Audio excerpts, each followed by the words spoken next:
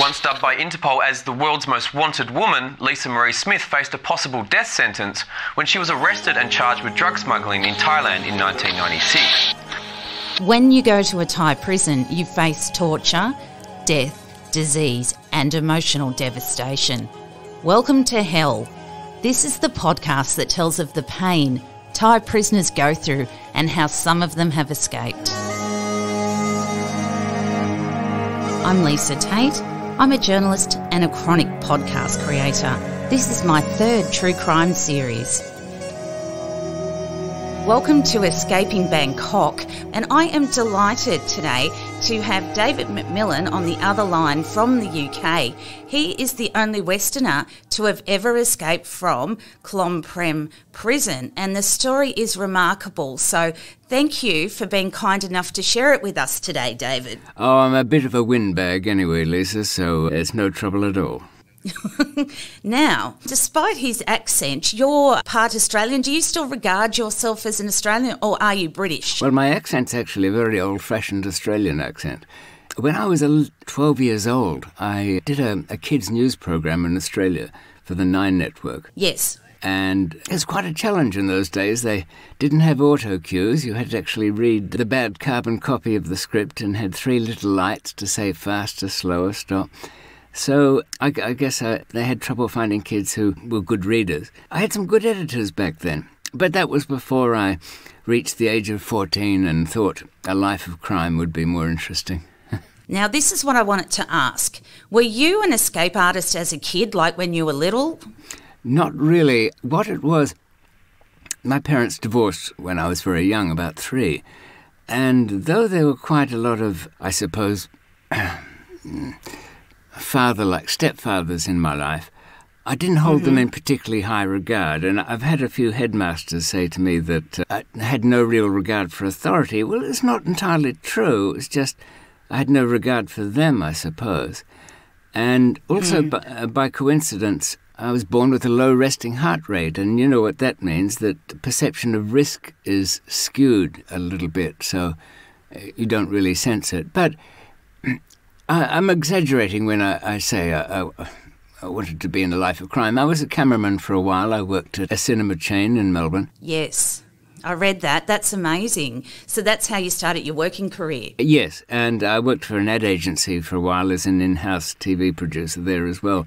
Macius, it was a big agency, and they had a thing called belief dynamics, in which they assessed what people believe and then tailored the advertising to them. And I mention it only because I suppose in dealing with others, even in a criminal world, they weren't so much fearful as they seemed to be, a lot of the people involved in it seemed to be in fear, and that was noticeable. So, and the other thing too is I met by chance a bunch of old safecrackers who'd retired and put some of their ill-gotten gain into putting together dope deals of various kinds, a kind of retirement package for somebody who liked a bit of excitement in their life. But what they couldn't do was, or wouldn't do, was travel. And I thought that shouldn't be too difficult. Of course, I made a massive amount of mistakes in the early days. I'm a bit surprised that I even got anywhere, but just to try and put things in a little perspective, if we can imagine the mid-70s in Australia, and I guess around the world, the attitude to drugs was not really anything like it is now. There's kind of a puritanism that's crept a hold. I mean, we could debate why that was, but it doesn't really matter.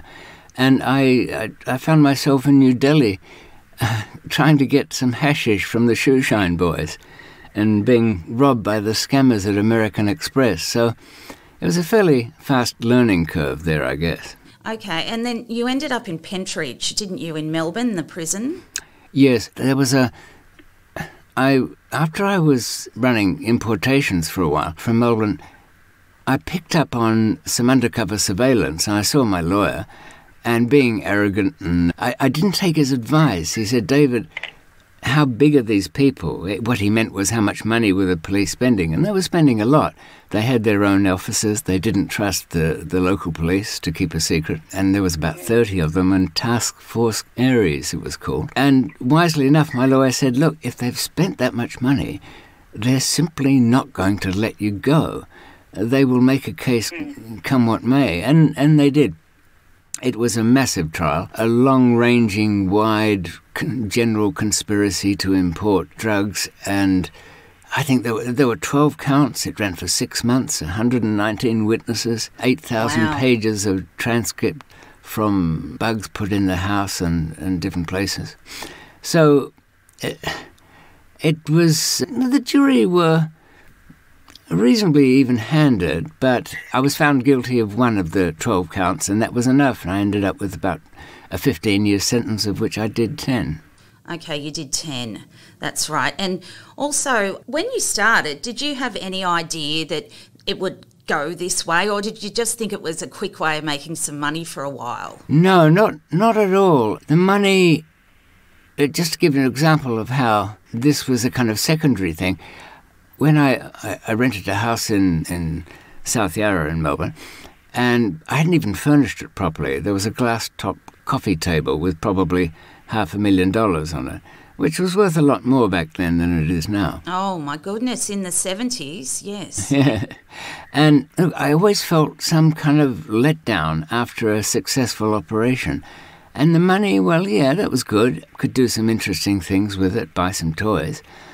But the really attractive part of it was trying to figure out a way through customs, how to cross the borders. And I took what I really enjoyed was the kind of R&D of travelling around, finding good contacts, examining the processes of...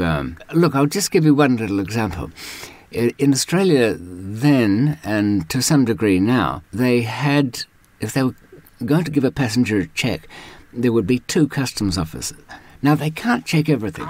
So they open your bag, drop the bag onto your hand, onto their hand, I mean, to feel the weight of the lid, and then transfer every object in the suitcase onto the other side. Now, you might ask, well, what's the point of that? The point is the second officer, he's watching. What he looks for is that when Teddy Bear is picked up and put aside, that is, cleared as it were, he's trained to notice the shoulders drop, that you're relaxed, that you're suddenly more talkative or less. You know, there's a change in demeanour. And he taps his colleague and say, to mean the last thing you touched is it. So once the systems that they were using were identified, then it was only a matter of figuring out a way to bypass those. There were many of them. I really didn't even want to have couriers, but I'd married an Australian girl, Clelia Vigano, from her dad had restaurants. A rather kind of tragic family in a way. Most of them died through illness, even though they were a happy, large family, but decimated by cancer. Anyway, my wife had asked me to stop running around carrying things myself, so I went looking people that I thought would be good. And you know, Lisa, the thing to make sure is never to hire a criminal to be your courier. They are terrible at it. Really? Oh, yes. They know what jail's about, they know what police are about, and to cross in front of them terrifies them, so they give it away. What you want is somebody who's a gambler, somebody who's a fantasist. And in that I found, for example, a really terrific courier. He really went into the mood of things, Peter Dale. He had plant shops around town, and he wasn't very successful at that. He was too busy spending his money and daydreaming. But I watched him at Zaventem Airport, which was the old Brussels airport, going through customs. And I was surprised to see it. And when he had arrived, he was in a sports outfit, carrying what looked to be an expensive tennis racket, and seemed so relaxed and casual. Of course, he just sailed through. I said, Peter, what were you thinking of? He said, David, I was being the international tennis pro, and he utterly absorbed the role of whatever it was, and therefore he was kind of immune. The customs or police just didn't smell that telltale thing. You know, a crook and a policeman eye each other off like stick insects.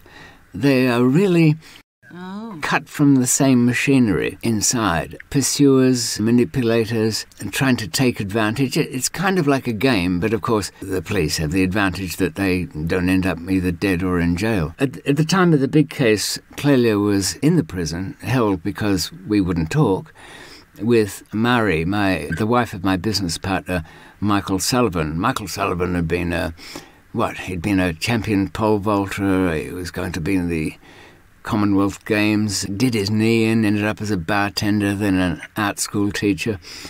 And he made a pretty good career. But anyway, his wife was scooped up as well because, and we were really trying to make some kind of arrangement, even pleading guilty, to get the girls out.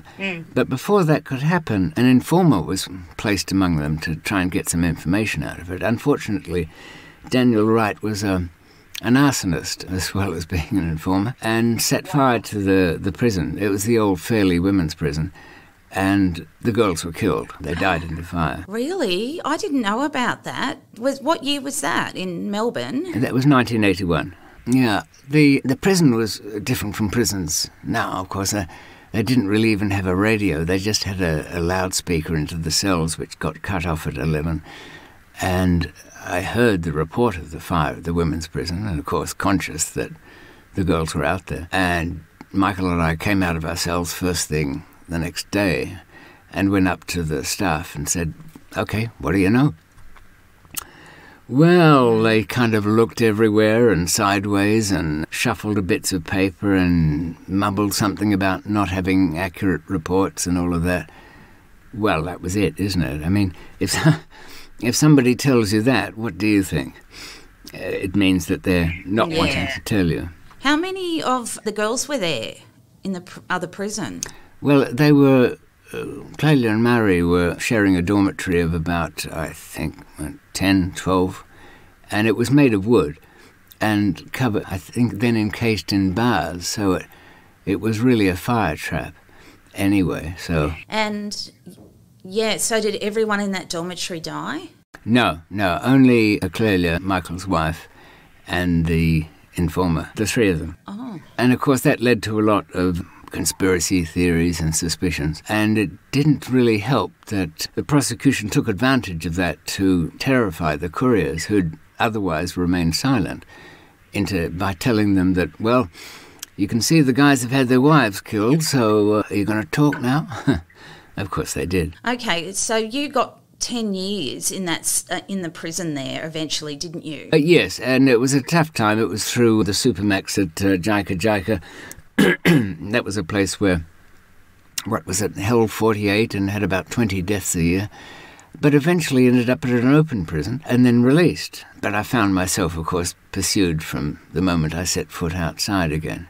This is not much of an excuse for going back to things, but I actually left the country simply to get away from that level of observation. The surveillance, yeah. So that's when you next went to Bangkok. And that's quite a remarkable story because you were behaving yourself at the time. Yes, I was on my way through. I stopped there to pick up some money and I was heading to London. And I had, absolutely clean passports. I'd gone to a lot of trouble to get documents that even though I was under surveillance, that they wouldn't know about. So I was kind of shocked to find myself arrested there. In Chinatown, wasn't it? Well, I could see at the airport that I wasn't going to make it through. I spotted a couple of surveillance police, so I melted back into the crowd there, went into town, and broke one of the fundamental rules that if the heat's on, one thing you must never do is go any place or contact anyone whom you've been in touch with while you've been there, during your time there. But I was so thrown by it. I went to a travel agency in Chinatown, as you say. But as soon as I arrived, I could see There was no way out again. I'd walked into another trap, and then I found myself in prison. They did a bit of a sweep of the airport, found, I don't know, what was it, about an ounce of heroin, which was enough for a death sentence. Did you have that heroin with you at the airport? You know, a policeman came out to me and said, "David, what was that about?" I mean, if it was a couple of kilos, I can imagine it. But I said, no, I had 2 false passports and $50,000, but they... Look, every day at Bangkok airport, what would you call them?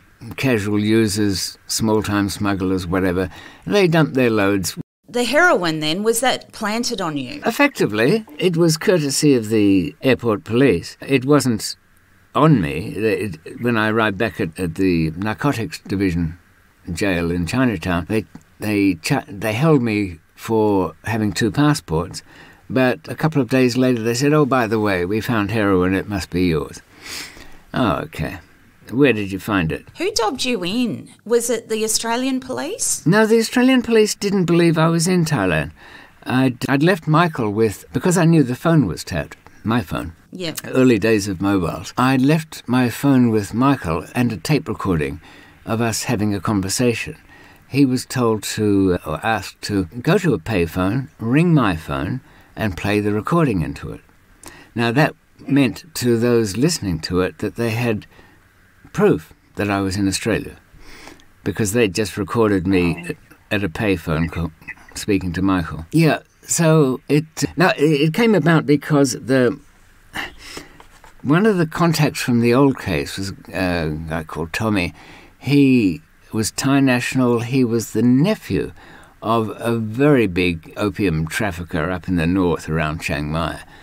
And what I didn't know at the time was that he had a battle with the uncle, with the American DEA, and it was the US DEA that had caught me up, had identified that I was in Thailand at the time, and that they could have a little play with me. So it was, I think we could say this, couldn't we? Everybody sitting around a prison cell for the first few days can rightfully claim that most extraordinary circumstances had brought them there, very unlikely set of events. And in a way, that's true, and unless somebody's a complete idiot, it's going to be something unusual, isn't it, that brings you in many cases anyway. But that was extremely unusual. But unfortunately, you can't win a case in Thailand. 99% conviction rate, and the evidence is, well, whatever they feel like it. Now, you pleaded not guilty. Yes. And what did they call the defence? There was a funny term that they used to describe the defence lawyers. Oh, well, I think you might be thinking of what the courts, their slang term in Thai for the defence case. Yep. Yes, the accused persons are called sinners, and the defence case is termed as the dream. And it might as well be quite a dream, really. You pleaded not guilty, am I right with that? Yes. Yeah. I've never been convicted of anything there.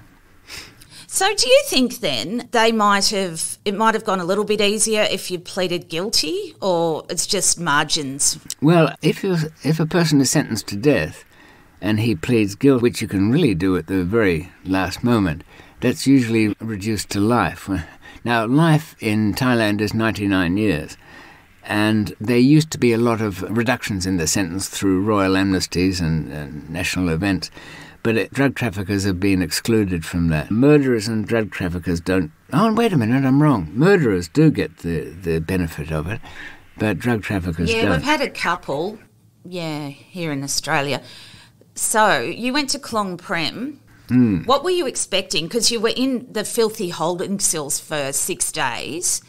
What were you expecting when you walked through? I knew a little about it. I'd known of a couple of people who'd been through, so I knew it was going to be bad.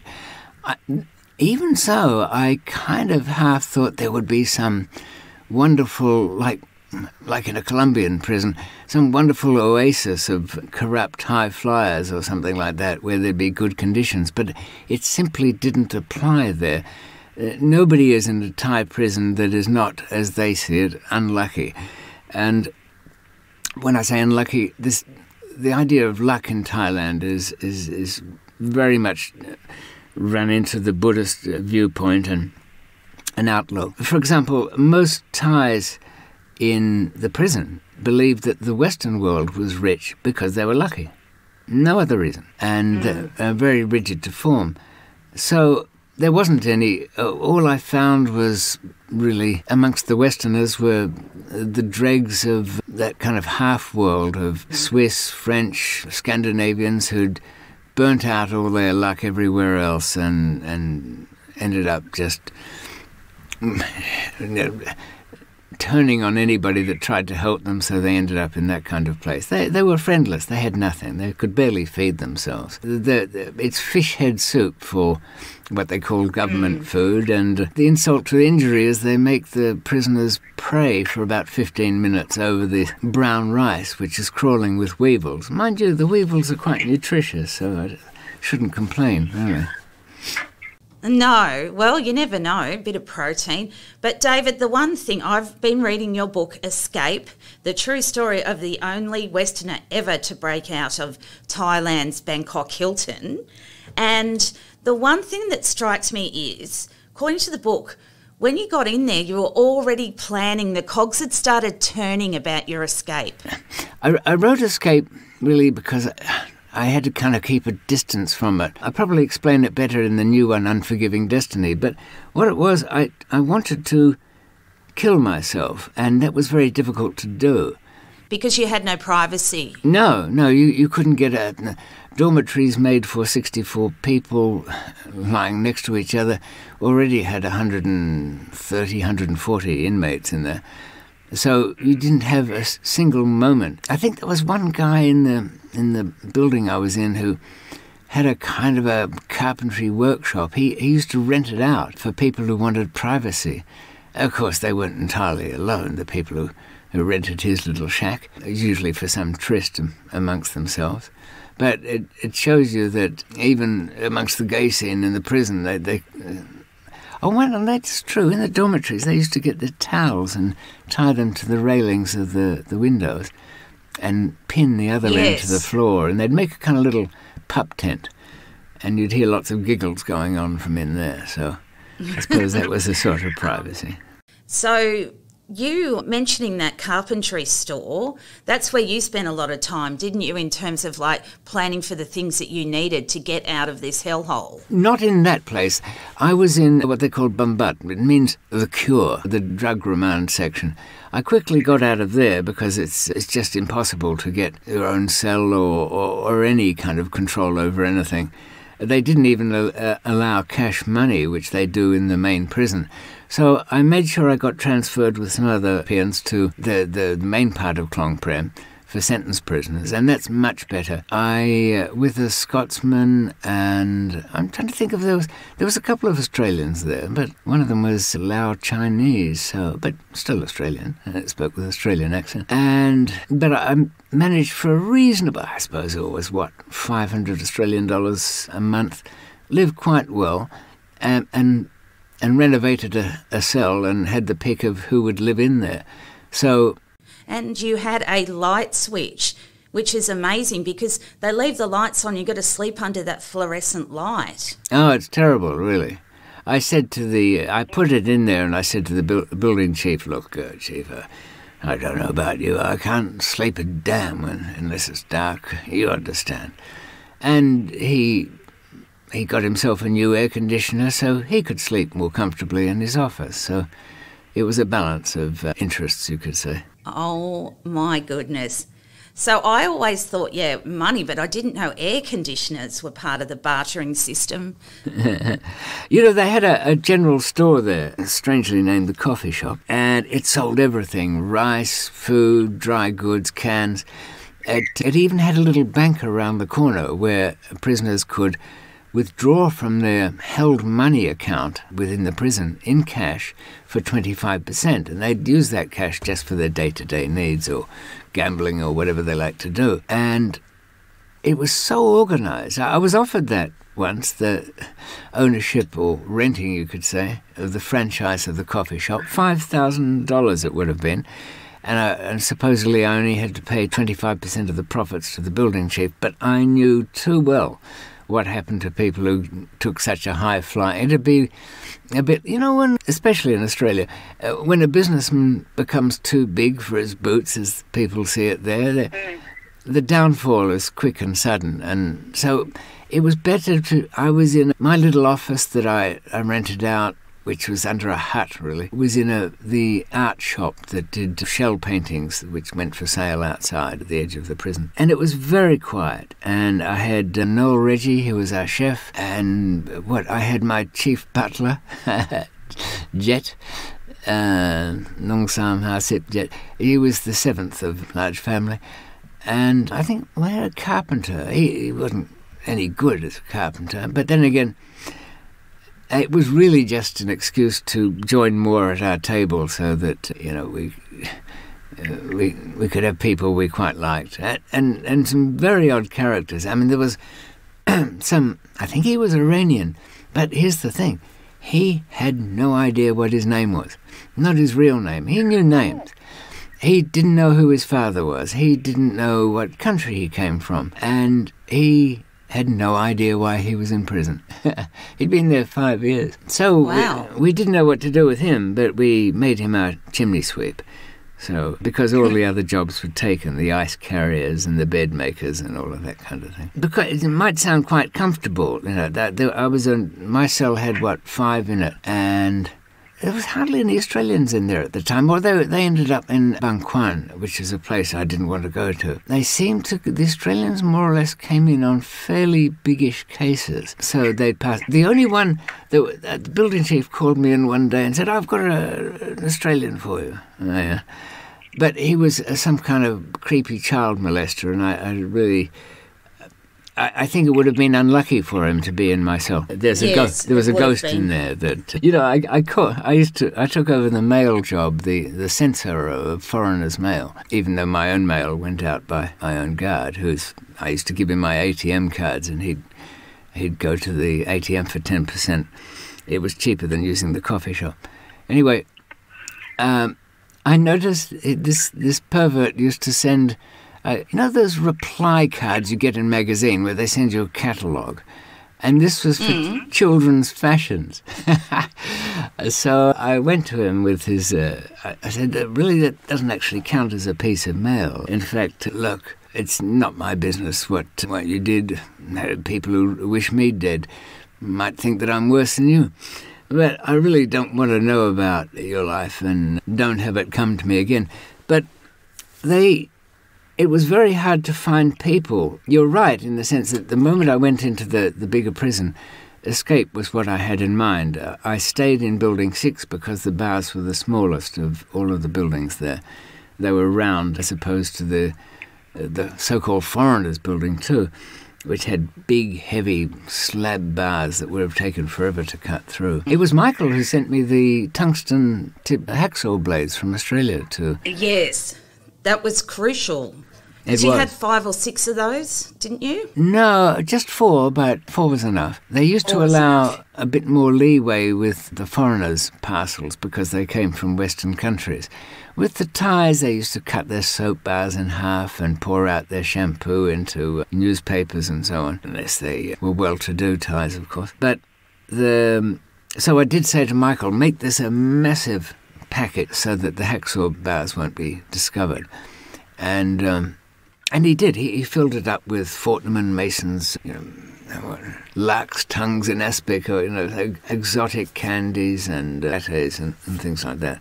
Pâtés as well. Yeah, lots of good stuff, and some clothes and a couple of cartons of cigarettes. And I always gave one of the cartons of cigarettes to the guard. But Lisa, I had to think of something that would so distract the guard that his mind would not be capable of looking further at the contents of my parcel. Now, the hacksaw blades, that was quite ingenious how you managed to get them. But what else did you need? Well, that's the thing I didn't know. I had, of course, some gaffer tape and cable ties and that sort of thing. And I had a little Swiss Army knife that I kept with me. And you had the bamboo ladder? Well, that took a bit of constructing, because I got a tour of the prison and found that the outer wall, after many inner walls, was very high. It was like 15 metres or something like that, 16. And that might sound like not a lot, but that is beyond the reach of any conventional ladder. In the building trade, you'd need a triple-run ladder to get up at that. Plus, it had electricity running through wires around the top, and that was something to think about. So yes, it definitely was. And that's what I wanted to ask you, because I've been thinking about this. When you went through the electrified wire, was that really painful, or were you just in the zone and it didn't matter? The ladder was made of picture frames taped between bamboo poles from one of the factories. My friend, a Swedish guy, pretended to take an interest in oil painting, so he was making up lots of picture frames. So you can imagine the rectangular frame made good struts on the thing.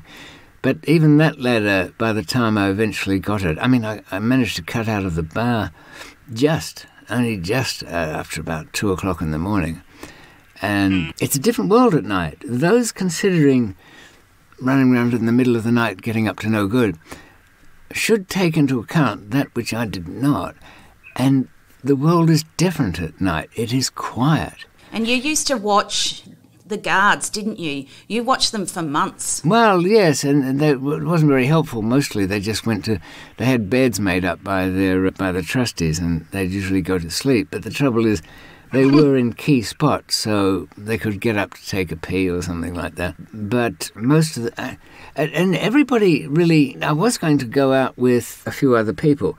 Bear in mind that I'd been told by my lawyer that my case would end in 2 weeks' time and that I would be executed. If not, actually, it was by machine gun in those days, so I guess it was pretty quick.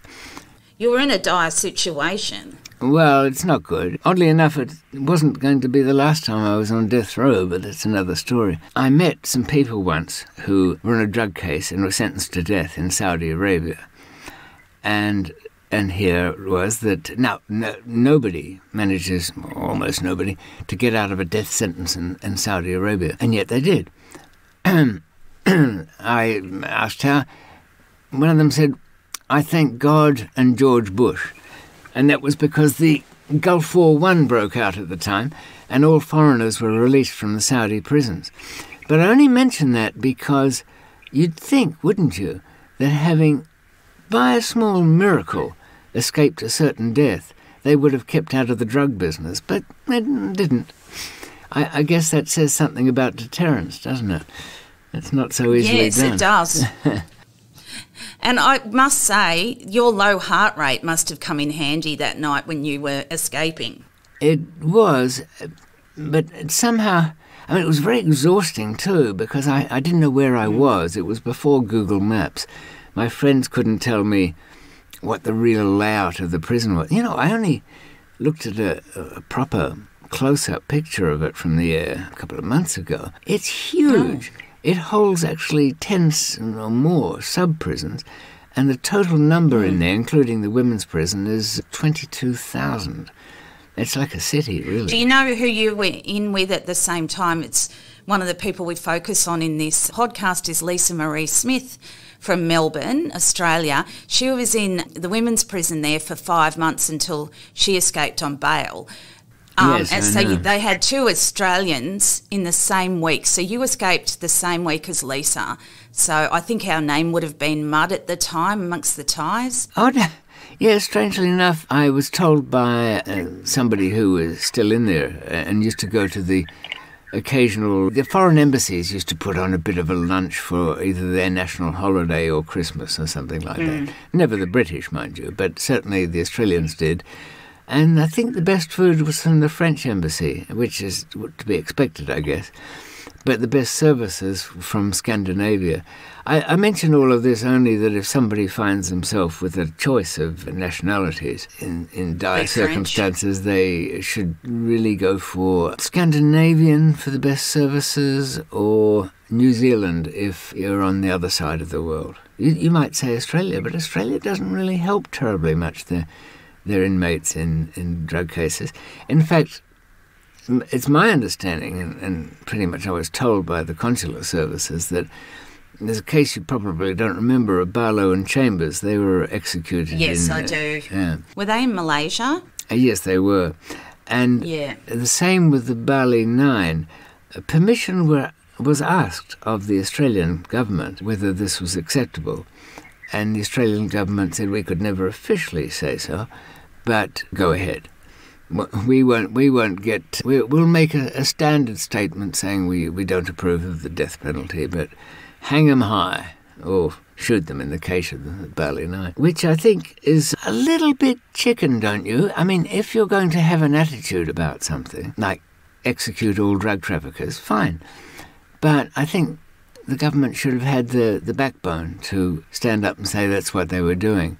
I mean, anybody who believes that an Asian country or any country will execute a foreign national without the permission of countries with whom they've got consular relations is in dreamland. It simply doesn't happen, except where there's a clash between those countries, maybe like Iran versus the UK or something like that. But it's always checked first. I remember there was a French girl sentenced to death in Malaysia, and the French simply said, "Oh, what you'll sit to the Malaysians? You're serious about this, really?" "Yeah, well, I mean, we planned to execute her, and we hadn't done a woman for a while, especially a foreigner." Okay. And the French said, "Well, you can't." Oh, if that's the way, they even went overboard. They just released her. It's really nutty. So, oh wow, she's a lucky person then. She was maybe, I don't know, maybe she had some friends high up with the French, I don't know. So take us through that night. Well, as I say, it was about 2 o'clock in the morning when I got out. No, I'd only cut one bar. I couldn't get anybody to come with me, which turned out to be a piece of luck, really. I should say why wasn't anybody with me. We had a couple of Israeli guys that had turned up there. They were in these heavy elephant chains. They'd managed to get out of a local lockup in Chiang Mai, but they were caught, of course. And their legs had been smashed with iron bars and rocks placed upon them, so that when they finally were brought to Bangkok for the high-security prison, their legs looked like, I don't know, twisted drinking straws or something like that had been squashed up by some kid. So it was very off-putting for my fellow prisoners they didn't have perhaps the incentive that I did. But at 2 o'clock in the morning, I found that everything took a lot longer. I had to go to my little office and get out my picture frames, and even getting to the ground, I burnt my hands on the rope that I was using. Yes. And then, but I kept it. I'd need as much of that as I could. By the way, the rope was not actually rope. It was kind of nylon woven webbing from the army boot factory. But it's not unusual in Asian prisons to find there's lots of tools around, lots of things, because people generally don't escape because the consequences of getting caught are so high, and secondly, they've usually confided in somebody. But I hadn't confided in anybody that night, and also, David, I just wanted to say, if you're caught escaping, would you be tortured? What? Yeah, I mean, I saw an attempt when I was in the other section, and it was some 4 kind of street gang guys from Bangkok and a Singaporean. Singaporean was not treated quite so badly, but they beat the others to death slowly over 3 months. They put them in a kind of half-sized coat locker. That was their punishment cell, on a bowl of rice a day and a paint tin for a toilet, a small one. Okay. Then it's 2 a.m. in the morning, you're checking out what's going on, and it's just you. Yes. So, as I say, I can just managed to squeeze out of the cell window, got to the ground. I had to use a bookshelf. Well, it wasn't really a bookshelf. It was the plank that was going out of the window to get far enough away from the prison building wall, because underneath me there was broken awning. I couldn't touch that. It would set off the alarm with the other prisoners. Any Thai prisoner who would have seen me that night would have screamed the place down, and they certainly would have informed on me. I managed to get my bamboo poles together. I had a little flashlight, held it in my teeth as I used the gaffer tape to make my 2 ladders. Found myself in at the back of one of the factories. I couldn't go out the way I came because too much of a possibility of the guard going there, so I had to kind of break out of that factory through the back, down into the prison auto repair shop, under another gate, past the water tanks and the rows of open-air toilets, then hook myself over the first of the internal walls. I didn't realise then that there would be 7 of them. 7, wow. And had to... Well, you kind of find a technique, and the technique was to push my very long ladder, it's really 2 taped together, to the middle of the wall, climb up it, use my weight climbing down the other side to swing the back end of it up and drag it over. That... I wasn't really sure where I was. I took a couple of blind turns, but luckily between 2 and, say, 5, you can just about guarantee that the guards are all asleep. Or if they're walking around, you know they'll just be... They're not actually on patrol, they're just going to get a drink or whatever. They're doing something, going back to bed. But luck was with me to a degree, and I got stuck under a barbed wire fence and had to climb underneath. I got my bearings somewhat because there was the AIDS death ward there, and I knew that was near the outside wall. And I could tell I was near there through the smell coming through the windows. They have a kind of necrotic, rotting flesh smell. Well, that's come up a lot in this podcast, is the rotting flesh situation, that people are just left there. Yeah, well, there was no cure today, but there was certainly no real treatment. No, so you knew from sort of the smell where you were. That's right. I even looked inside, and they were just too far gone to raise the alarm or even possibly know what was going on. Their grey, kind of sticky-looking faces. And then made my way... I had an obstacle before I got to the outside wall. There was an internal moat, which was really the sewer that we called Mars Bar Creek for obvious reasons. And yes. Here's the problem, Lisa. Imagine you've got your ladder, you've got the wall that you want to be. Mind you, I don't know what's over that wall. I was not sure what's on the other side, what part of the prison it was. But I can't... I can't put it into Mars Bar Creek because it's full of barbed wire and it'll get tangled up. And then I can't get it to the other side of Mars Bar Creek because there's only 1 foot of land, as it were, there. So I had to figure a way of getting this very long ladder angled over to the side, and that looks too long to go into now, but I only mention it because it was the kind of puzzle that had I been with somebody else, if any of... I mean, the only person who actually wanted to go with me was my manservant Jet. Just as I was about to go through the window in the cell, I turned around to find he'd dressed himself up in his best clothes, I don't know why, like he was going on a visit or something, and his only possessions were a whole lot of letters and photographs that he had wrapped up in a plastic bag. Isn't that cute? It was kind of touching in a way, but I gave him my watch and some money and asked the Scandinavian Swedish guy to look after him, because they were in for a bit of a hard time the next day, that's for sure. Oh, absolutely, when you weren't there. So you're out by Mars Bar Creek. No, Mars Bar River. I called it the creek.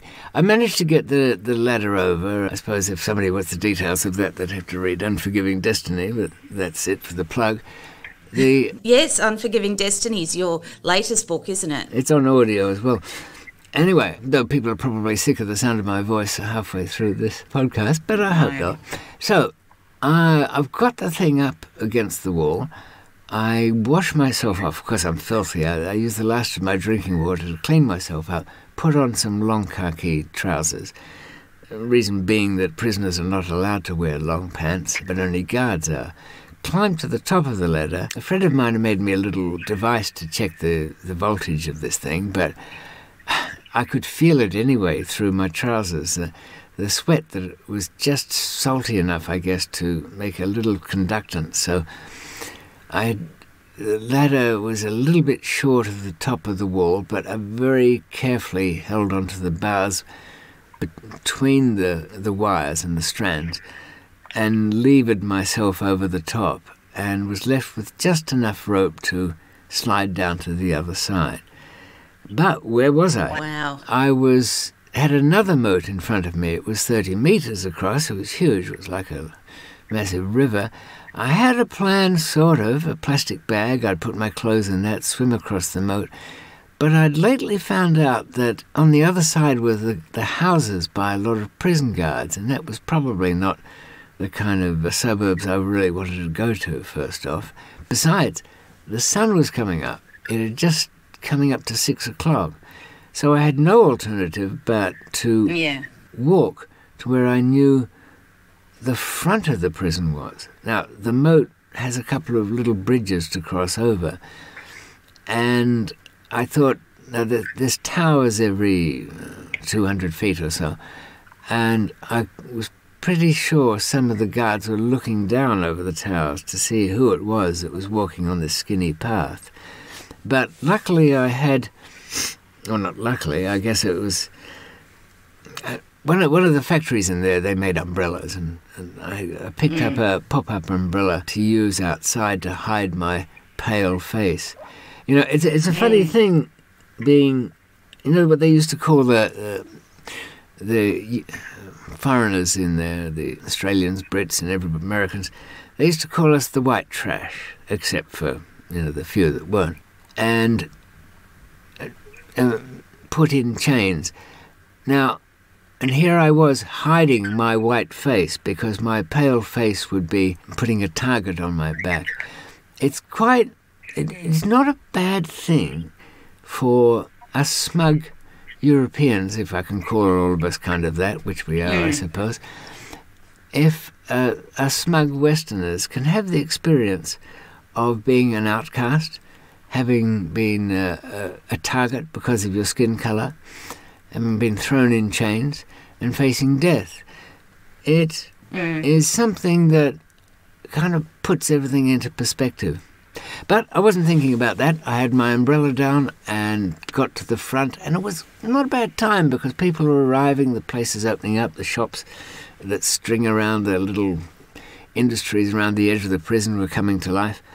And I very carefully picked my way through those, and there was just enough rain coming down to, you know, make it plausible that I would have to use an umbrella. I thought that rain was some kind of shower from the gods there to see me on my way. In later years, I'd come to realise it wasn't that at all. It was just the spittle from the gods' laughter as they knew I was heading for worse things, that's all. But there's a 6-lane highway that goes out of the front of the prison and a pedestrian bridge that crosses over. I climbed up that, went to the middle of it, and took a minute to turn around and look at the huge prison behind me. And I imagined what I knew to be, well, at the time I thought only about 10,000, but there was more people in there.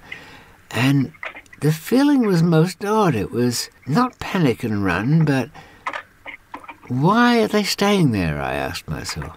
So did you get a taxi from there? I did. I had a friend of mine, and you know who your friends are when you're facing death and nobody thinks you're going to win, yet they still do things for you.